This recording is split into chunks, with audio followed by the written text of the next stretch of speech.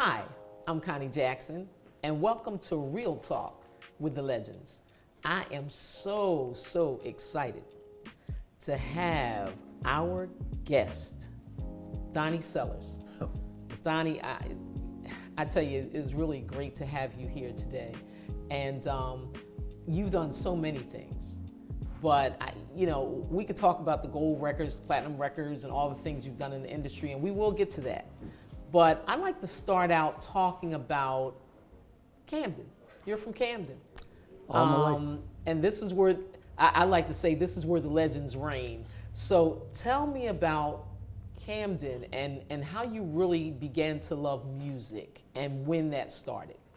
Well, thank you for having me, first of all. It started years ago. If I have to put a number on it, I guess I cannot start in the 60s. Okay. But I was a young man, and I was intrigued by people who could play music. Mm-hmm. And I think, as I stated earlier, you and I, when we were just talking in general, Mm-hmm. Leon Huff was the first music artist that I really got a chance to see play. Okay. And I started from there. Okay. Something I didn't mention to you, Mm. now that I think about it, it was a group called the Fiestas Ah. and a song called So Fine. Oh, yeah. Well, Mr. Ingalls, Mm-hmm. who was from Camden, Okay. he joined up with the group while they were in New York. Right. His son, his name was Teddy Ingalls. Okay. One day they were practicing over at the Bates, and we lived in the manor in the projects. Right. And their house was right outside my back door. Right. Well, the Fiestas were over there practicing. Mm-hmm. And that was the very first time that I got to see a group perform live Okay. in practice. Okay. And I was intrigued, and that's where it began. I just didn't Okay. know it would Well, begin. I'm going to take you back a little further than that. Okay. And that's at Hatch Middle School. Yeah. So Hatch Middle School, and I went to Hatch Middle School too. But I know you went there before me. But Hatch Middle School, I'd like you to tell me about that experience with Mr. Mumford at Hatch Middle School. Well, I was looking for something to do. I was walking the hall, and Mr. Mumford noticed that I was acting a darn fool. So he said, "Come over here." So I went to him, and he said, "Can you sing?" I said, "No." He said, "Well, I'm going to teach you." And he allowed me to join the Glee Club, and that's where it began. Now, you met a lot of people, and those, as you said, are, icons to this day. But I remember you sharing with me about the first time you heard Leon Huff play in Centerville, because Leon Huff is from Camden as well. So tell me about how you heard Leon Huff play in Centerville. Well, being from Centerville, the first thing that we all did as kids was learn how to swim. and we had the big pool across the street right off of Central Avenue. And there were a row of houses, because this was also in the projects in the manor. Right. And Leon was in the pantry playing the piano for a group called Patty and the Embrems, which was the first time I saw the group and the first time I saw Leon actually playing the piano. Right. Now, Leon also played the piano at the pool. A lot of people don't know, over top of the swimming pool, on the second floor, Right. there was a big ballroom, Right. which was big back in the early 40s, I believe. I wasn't around at that time. Right. So, but nonetheless, with this big ballroom that they actually went up there and utilized every now and then. Right. But Leon was playing in the pantry, to go back to that. And I was standing outside because a bunch of people had gathered, and we were listening and watching him play. And that was the first time I was introduced, not personally, to the Right. group and to Leon. Okay. And so you said Patty and the Emblems, and they were the ones I think you told me that did Mixed Up, Shook Up. Mixed Right? Up, Shook Up Girl. Mixed Up, Shook Up Girl. That is correct. Over you. Okay. All right. Yeah. I remember that. I remember that. That so was that the was first really time. cool. Mhm. That was really cool. And did you ever think at that time that, you would do some of the things that you came to do at that Never. time? It was never a thought. Okay. I didn't get this notion to become a music person maybe 10, 15, 20 years after that. Mm-hmm. That's when I got involved. Okay. It was a friend of mine, and I have to mention it because he just recently passed. Mm-hmm. His name was Richard Snooky Jones. Oh, wow. Yeah. Well, Snooky and I, we became friends, Mm-hmm. and one day we were sitting in this car and said, hey man, we could do what those guys are doing. And I was working for Campbell Soup Company, I have to bring that in. Right. And I was looking to make a change in my career. Mm-hmm. And I think he was working for SEPTA, Okay. bus driver. And he was looking to make a change in his career. Mm-hmm. So we decided that we would go over to DAS in Philadelphia. And we went over there and started talking to people and telling them what we had an interest in. Right. And somehow or another, it led up to us going into promotions. Okay. Okay. And that's what happened. All right. Well, take me to Broadway Eddie's, though. Okay. Because Broadway Eddie's, I mean, that was the place here in Camden.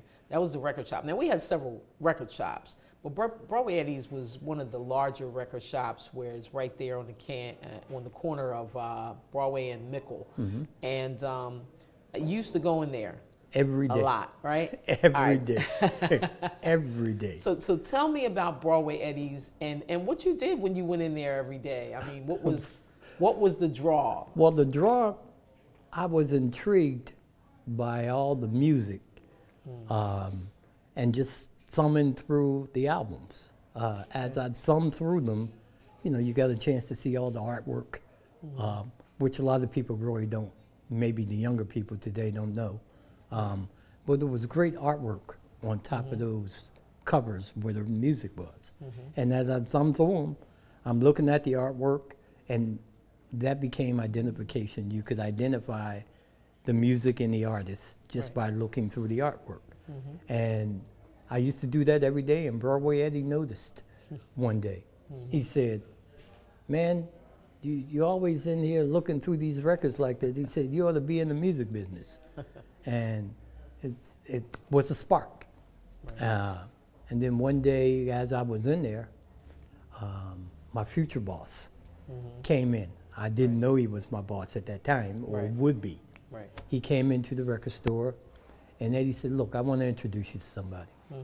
And he introduced me to this gentleman named Richard Salvador. And we call him Richie for short. But Richie said, you interested in music? I said, yeah, I want to be one of them record guys. So he said, well, come to my office on Monday. This was on a Thursday. Right. He said, come to my office on Monday, be there at 9 o'clock, and we'll talk about it.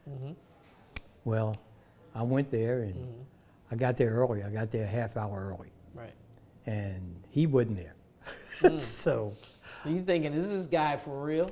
yeah, well, that was my first thought. Am I being punked? And when I got there, like I said, he wasn't there. Right. And then maybe 5-10 minutes after I had gotten there, he came in. So he looked at me sitting in the lobby, kind of like said, what are you doing here? Excuse me. I said, what am I doing here? You told me to come here. He said, I did. I said, yeah. He said, well, what time I tell you? I said, you said 9 o'clock. He said, well, it's only 1:15. I said, yeah, I didn't want to be late. So he said, no, come back at 9. So, Okay. I really didn't know how to take it at that moment. But 9 o'clock, I went back, and when he opened the door, he bust out laughing because he was punking me then, I guess. But he wound up hiring me, and that was my first gig in the record business. Okay. working for Schwartz Brothers. And what did he hire you as? As a promotion person. Okay. My job was to get the records played on the radio, which most people might think is easy, but that's a very difficult job. Right.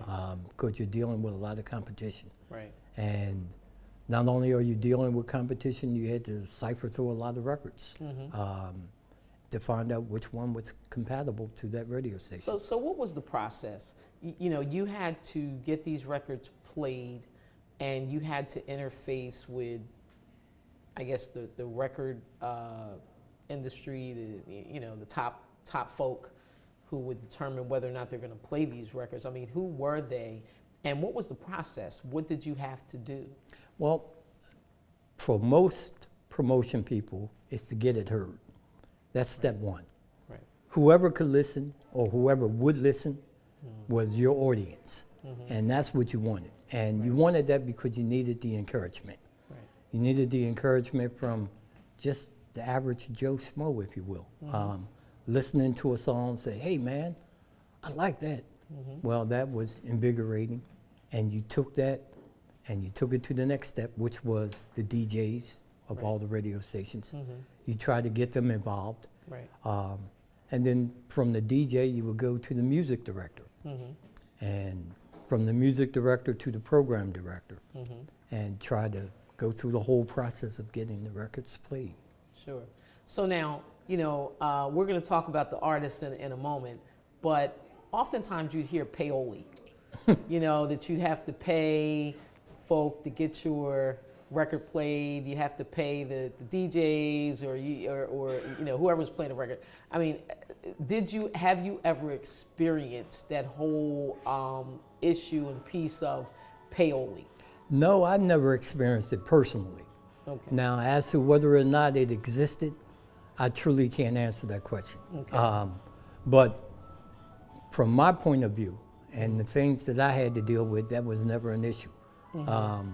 The people that I dealt with, the DJs, the music directors, program directors, it was all for the love of the music. Had nothing to do with money. They would listen to a song and they would make a determination as to whether or not this was a song that they could play. Right. And fortunately, my career and the careers of those people that I'm speaking on in the music business, they all made it their business to do it the right way. Right. And that was the right way. Right. I'd never had any involvement in payola. Right. So now this industry, would you say that this industry is dominated by white males? In this industry, oftentimes, you kind of see individuals who don't really look like us. Well, that's in the hierarchy of the industry, I'll say. During my time, the early 70s, throughout the 80s, most of the 90s, I'd say yes. It was dealt with by mostly white males. That's on the higher end. Right. Now, I'm sure each one of those companies had people that they dealt with on another level. But on my level, yes, because it was so much more than just the music. Right. See, again, most people don't know, and I'm not taking anything away from them. They just don't know that it was a business. The music business was a business. And I mean a business in every aspect. There was nothing done in the industry that wasn't calculated. Right. Meaning they had departments that dealt specifically with whatever it is that they had to deal with. Most people don't know about the marketing department or the merchandising department or the sales department. I mean, each one of these places were businesses. Right. And they all were set up as a business, and we all came together, which made a conglomerate. Right.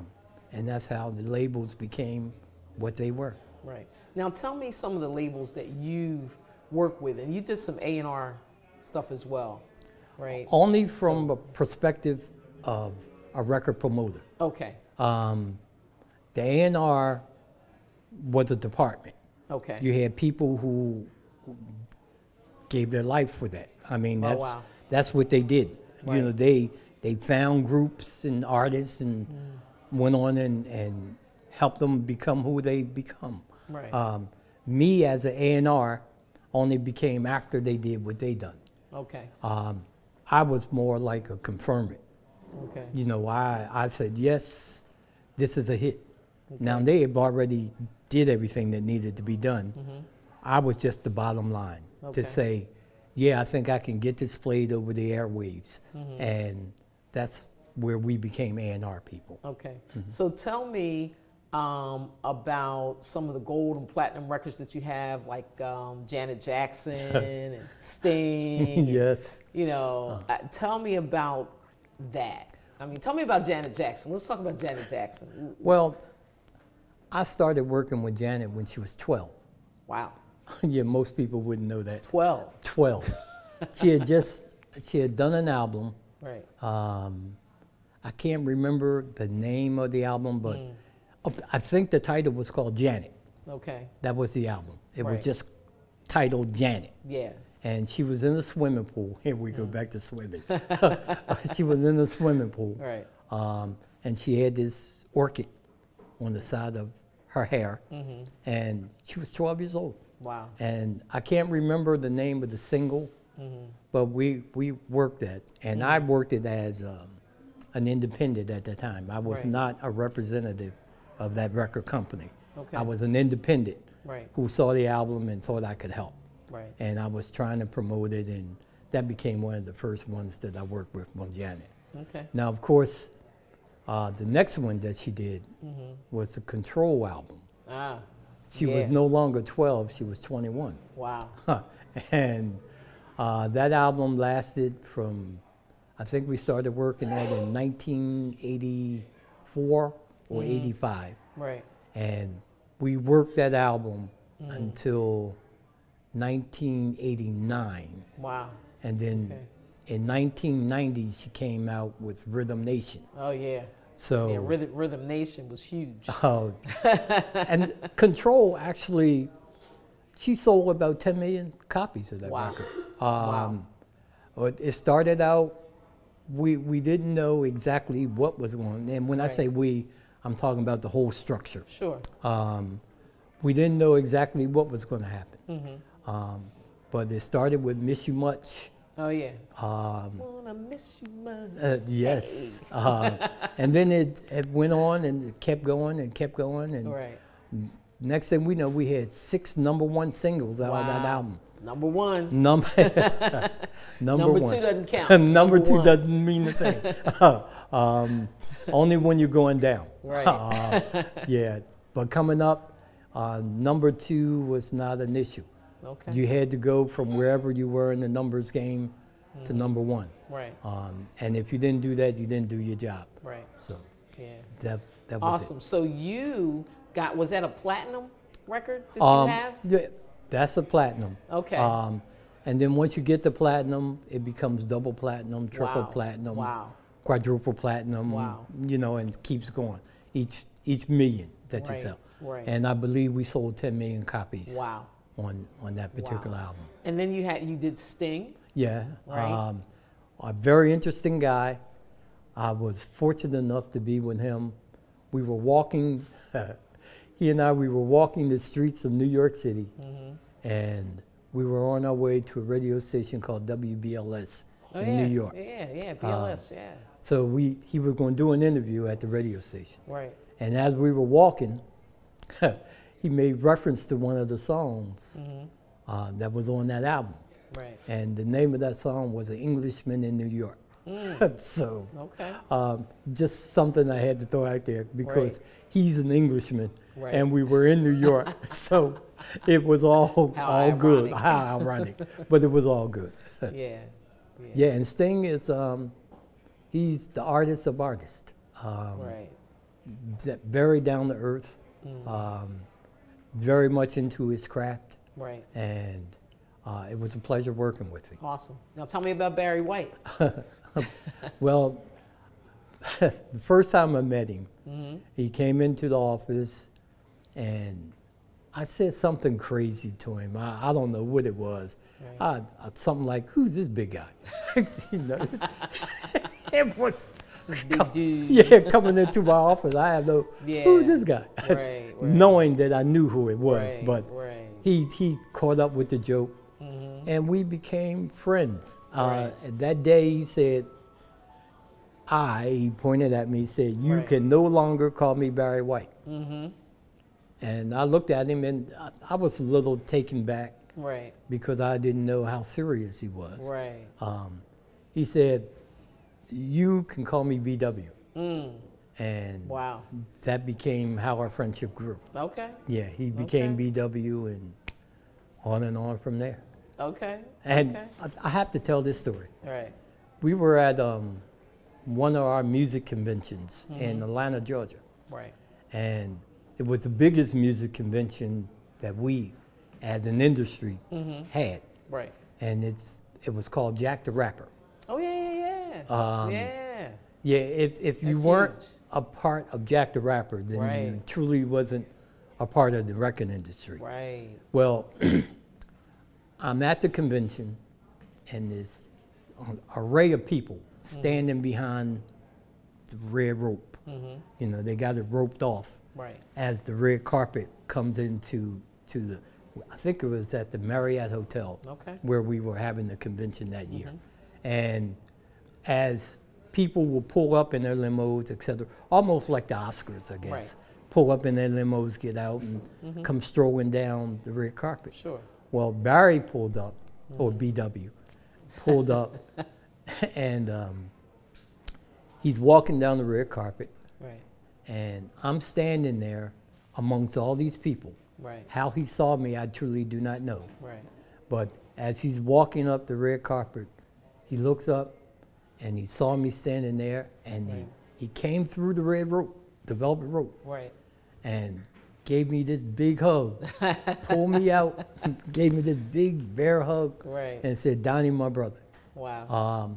And for me, was the moment of my life. Right. Just to have him acknowledge me in this sea of people. I mean, Sure. I'm talking about a sea of people. Oh yeah. And for him to pick me out Right. and give me that hug in front of all these people was Right. just the utmost. Awesome. Yeah, that's what it was to me. Awesome, Very awesome. Well, you've done so many things, and you know, when I saw all the gold and platinum records that you had, I was like, wow. And this is Camden being represented. Has anyone ever told you that you look like somebody from the Whispers?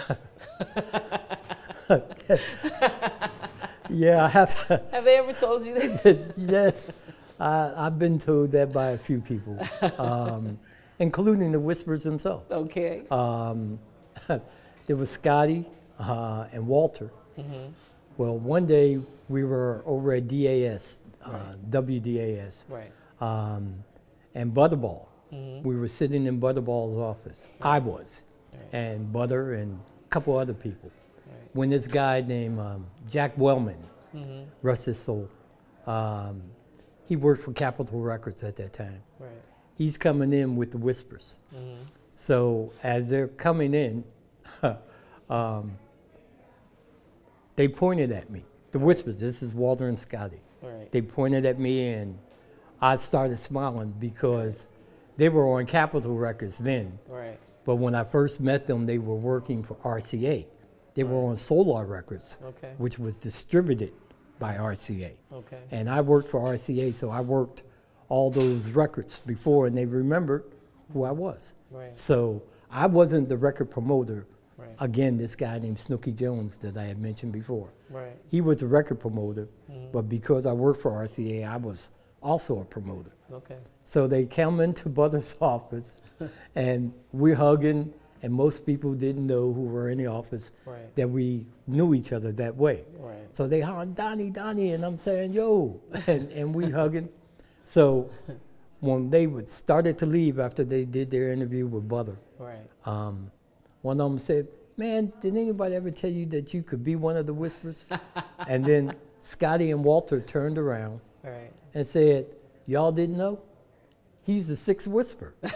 So From that moment on, I became an honorary Six Whisperer. Wow. And I mean, even to this day, Right. when they see me, Right. they remember that entire episode Wow. and say, yeah, he's a Six Whisperer. Right. So, that's the truth. Wow. That is awesome. That is awesome. Well, you know, I am just so happy, honored that you could share this time to be able to just, you know, tell us some of your history, your journey, and just happy to know that you're here to tell it, because so many individuals have just either passed on, gone on, that's not here to actually tell their story. And so I'm glad that you could be here to tell us your story, tell us about your journey, and to share some of those things so that some of the younger folk, you know, can really know about what it is that you came through and that individuals came through years and years ago. Now everything is digital, whereas then you really had real albums and CDs and things like that that you don't have today. That's historical, and the business has changed so much. It really was hands-on. So, I mean, we know that you and the work that you've done have paved the way for so many. And so we like to, you know, give honor where honor is due. So thank you for paving the way for so many of these young artists that are out here today that don't even know. So, Donnie? Well, in closing, I'd like to say thank you for allowing me to speak and tell parts of my story. To have been in the music industry was such a deep pleasure. Mm-hmm. And I may not phrase that correctly, but for me it's correct. Mm-hmm. It was a deep pleasure being a part of the industry. I have to give props to all the fine folks at WDAS. Mm-hmm. And I only choose that one radio station because it's so close to here at home, Camden. Sure. And I guess I'd be remiss if I didn't mention WHAT mm-hmm. and Power 99 and, mm-hmm. and all those radio stations right. who supported me in helping make some of the music that I was able to promote. Mm-hmm. Some of the finest music that we can reach back and listen to. Sure. I thank all those people. Mm-hmm. There are some who moved on, the Tony Browns of the world, right. The Cody Anderson, who was the general manager of yes. WDAS, mm-hmm. Butter. Mm-hmm. And I mention them because not only were they a part of what I did, they're a part of me as well. Right. They're family. And I love them all. And I just thank you again for mm-hmm. allowing me to be able to exercise that thought. Thank you. Thank you. Mm-hmm. And so we will see you again. Just great having Donnie Sellers here. And we'll see you again talking with the legends here in the city of Camden. This is where it started, right here in Camden. Yes. RCA. Yes. There's one other thing sure. before you close out. Sure. There was a radio station here in Camden. That's right. WCAM. WCAM yeah. Camden. Yeah. And then right after that, it became WSSJ. That's right. Which was Gary Shepard. Yes. And Patty Jackson. Yes. A lot of people don't know that Patty had a start right here in Camden. Yeah. Yeah. Gary came from Detroit, if I remember correctly. Okay. And he started SSJ here in mm-hmm. Camden. Mm-hmm. I don't know what happened or what became of the radio station, sure. but nonetheless, I couldn't do an interview like this without mentioning. Yeah. I met Jerry Blavitt at CAM. Yeah. And Kay Williams. Okay. The legendary Kay Williams. Yes. He allowed me to come into the studio and sit with him years ago, mm-hmm. and that's when I had an interest in being in radio. So right. I thought I had to bring that up. Oh no, I'm glad you did. WCAM. I mean, they had the Camden school scene. They had, I mean, you know, there's just all kinds of things that individuals, if they really wanted to get into radio, that was the place where you could do that. And when I was in high school, I was there with Leon Benson. Okay. On WCAM, Camden School Scene. But yes, I often say Camden is really where it started. This right here is the music mecca. So we're just glad that we could be here and still talk about it. We will see you, and thank you for joining. Connie Jackson, myself, yours truly, Real Talk.